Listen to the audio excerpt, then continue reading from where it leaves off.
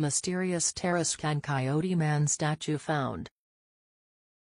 From between 1400 and 1521, the Mesoamerican civilization, known as the Tarascan, dominated huge parts of western Mexico.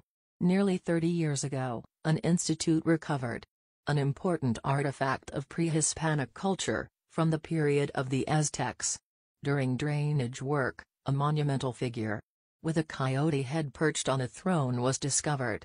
Known as the Coyote Man of Tacambaro, it could represent a dynasty that ruled this place, even before the Huacusica story was written. The very last ruler of Tzitzins called themselves the lineage of the eagle.